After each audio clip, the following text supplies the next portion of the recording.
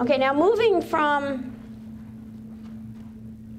oh, I'm pushing the wrong buttons, duh. Let's look at local search. For many businesses, as I said, local search is beginning to actually take over from universal search, because basically anytime you query something or question something in the search results, the local intent is automatically being superimposed to you. So as I said, it's really hurting some of the national results, because unless you do paid search, your organic results are going to be basically local. Then basically you have both organic and paid results for local. So I'll talk a little bit about that.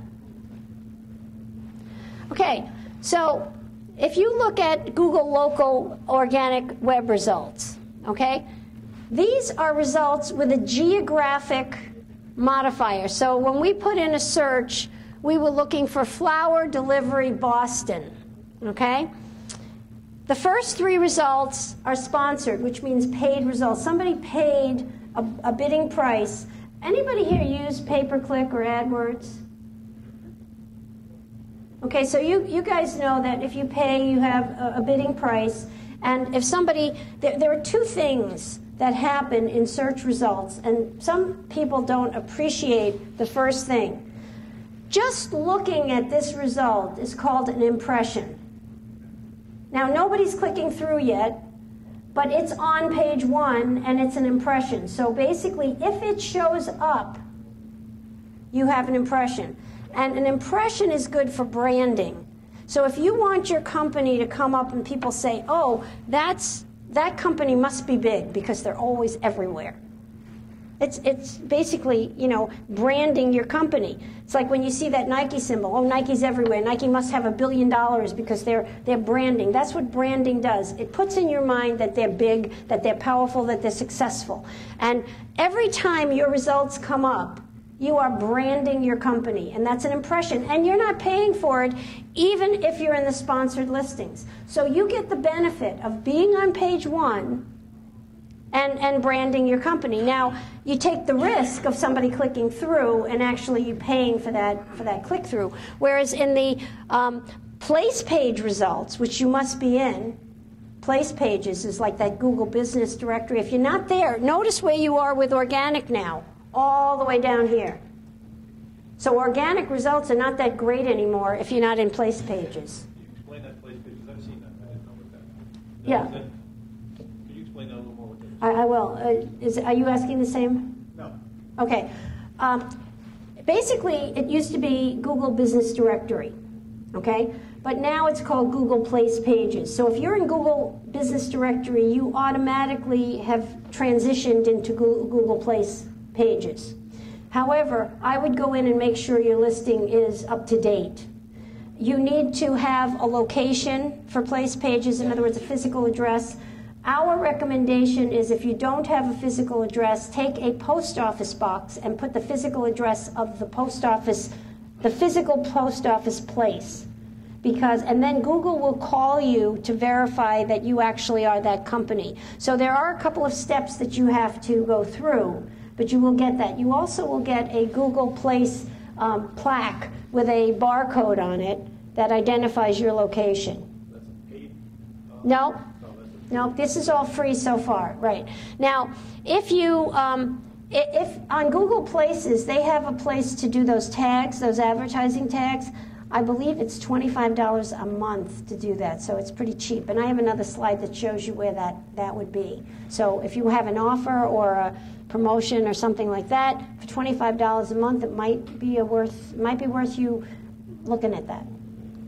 I was confused with the definition of local. If you, as you did, look local for florists, what would happen in the New York area or in Chicago area? What would be local there? Well, if you said New York or New York City. Yeah, well, if you said New York Metro, that's the question. What is considered local? Is it a demographic? Is it a population base? Well, there are two things. On my next slide, which I'm going to show you, okay, this is if you type it in. So if I wanted flowers in New York City, I would probably be smart enough to say New York City. I wouldn't just say New York, because unless I was looking for 1-800-Flowers, I probably wouldn't do that. Now, if I just typed in flowers, okay, so let's look at the next slide, because I think that answers your question. So this is local results without, okay, without the geographic locator. In other words, I'm just saying flower delivery Boston, but I did I get to the next slide? No. Wait.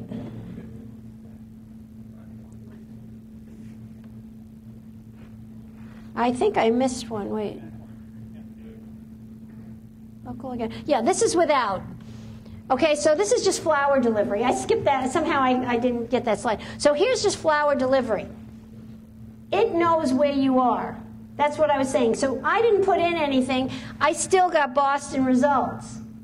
So that's what I'm saying to you, is that today, with the enhanced GPS and all the stuff that basically Google knows when you're going, because what Google says is, you're looking for flowers, you must be looking locally, because it's, you know, it's like pizza. Why would you look for a generic, you know, flowers? You're probably looking for it there. So if you're not looking locally, it makes it more difficult for a national chain, is what I'm saying. Unless what they're doing is, if any of you are franchising or national chains, what they do is they put local places in all these places so that you have a local intent, so that they come up, even though they're 1-800-Flowers, they come up 1-800-Flowers New York City.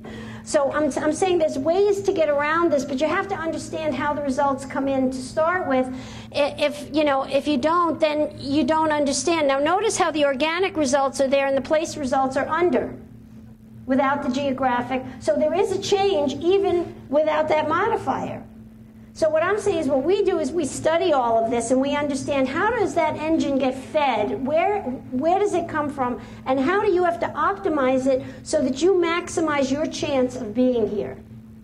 Okay? For two reasons: branding, and also for the click-through, so that you get that client. Because the ultimate result is, I want that client on my site, and I want them to be a paying customer, right? So that's kind of my end goal. Everybody's end goal pretty much is business.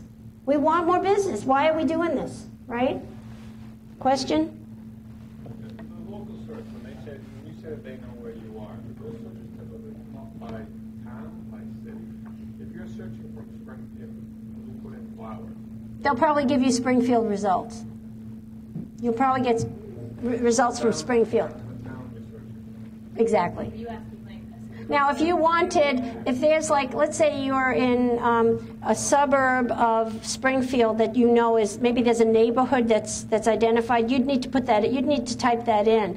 And as you keep going, the instant search would keep modifying it as you keep typing letters. So if you really want to go for what we call the long tail, and I'll talk to you later, you just type the whole thing in and you'll get the very pinpointed result.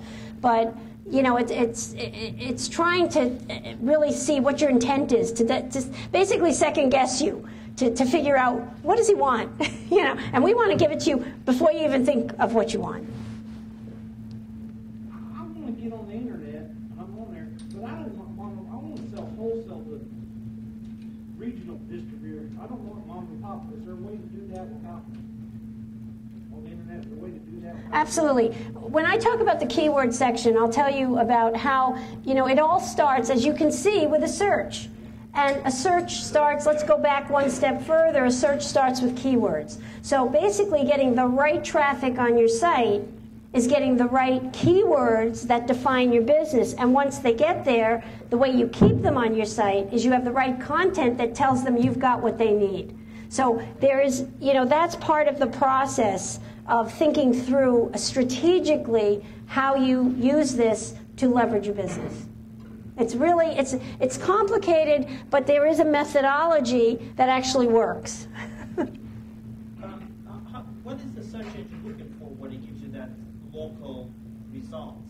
It's not looking for anything. It's trying to give you the best results for your query. So if I want people, but besides the GPS that's on the mobile, if I'm on a desktop, how does it know that I'm there? Well, it knows from your IP address. Now, if your IP address is somewhere, you know, like let's say you're Verizon and it's Pennsylvania, you might get some skewed results. But typically, it knows from your IP address where that actual physical computer is sitting. And the second question is, how wide is the